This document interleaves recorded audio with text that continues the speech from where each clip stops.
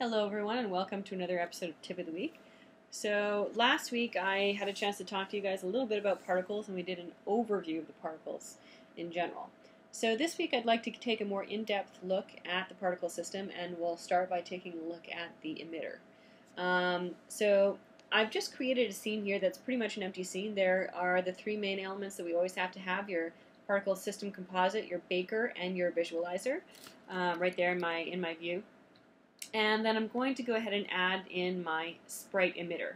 So it's called a Sprite Emitter because it emits sprites. And if you think of what emitting means, emitting is just creating, like it's,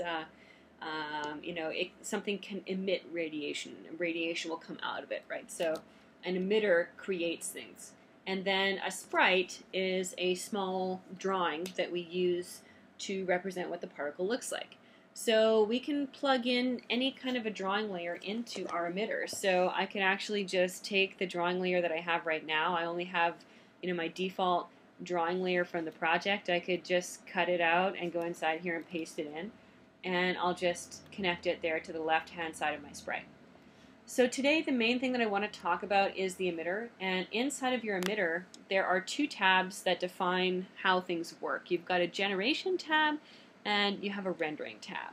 So if you think about it, the generation tab lets you control how things are generated, how they're created, whereas the rendering tab lets you control how they behave and what they look like.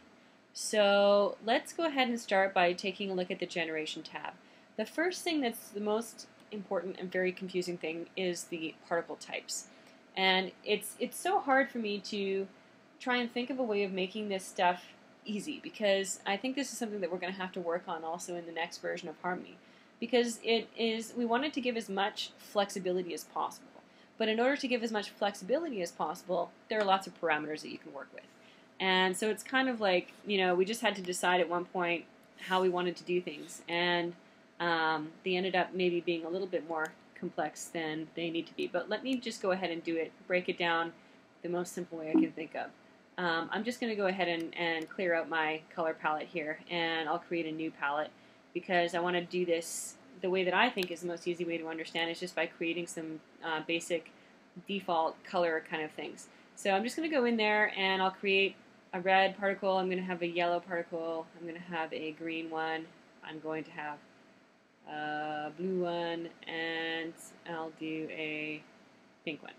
Okay, so let's just label these also with numbers. So particle number 1 is going to be red. Particle number 2 will be yellow. Particle number 3 will be green. Particle number 4 is going to be blue. And then we have particle number 5, my favorite pink one. Okay, so now I've got all these particles in here, but I haven't actually decided how to generate or where to generate these things. So if I go back into my network view, I've got a sprite connected to my emitter, but I don't have any region where those sprites are being created. So in order to actually create the particles, I need to connect something here to the other side of my emitter. And if I go in here, there are two different types of regions that you can create. You could create a 3D region, which is like a sphere or a cube, and you could create also a planar region, which is like a flat circle or a square. So I'll just go ahead and do it with a 3D region for no particular reason, and I'll connect it in there. And you probably also want to adjust, the size and position and so on of where this region is. So for me to do that, I will go and do a little trick here. I'll go to Windows, Toolbars, and then Camera View. I like to use buttons, so I put my buttons on there. And there's Show Control and Hide All Controls. That's also View, Show, Control. That's this one. So it's the same one that you use to turn on the path. So you might be accustomed or used to using the shortcut.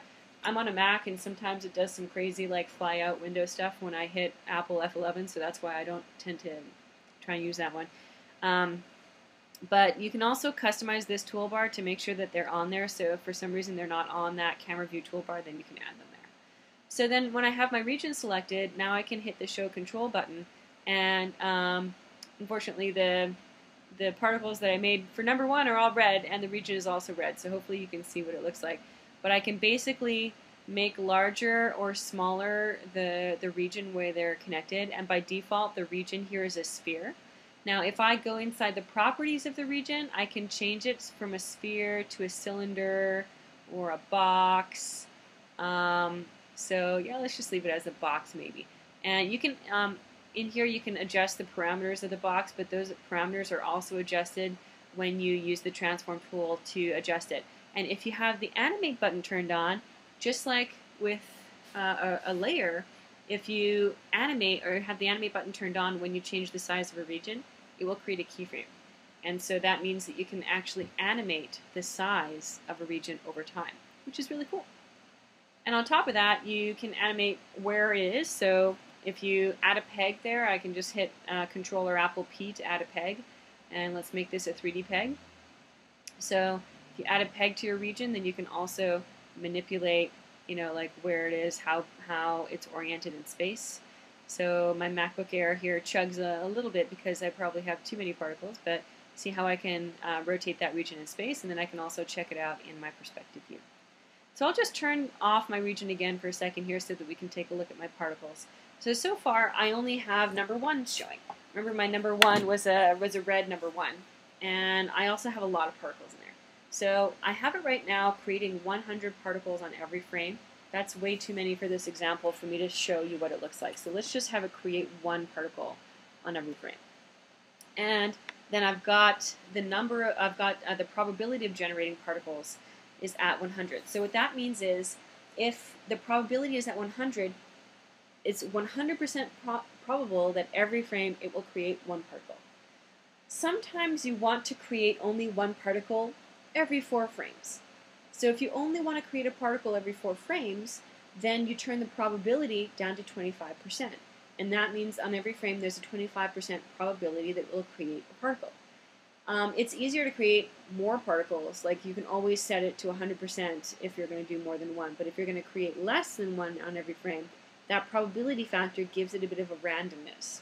So let's just do that for argument's sake. Let's put it down to 25. So I have a 25% probability that it's going to create a particle in every frame. I also have down here in my Baker, I have a number of pre-roll frames. So that's why there's already a certain number of particles that have been created there already. And now if I go forward in time, it's just continuing to create 1s.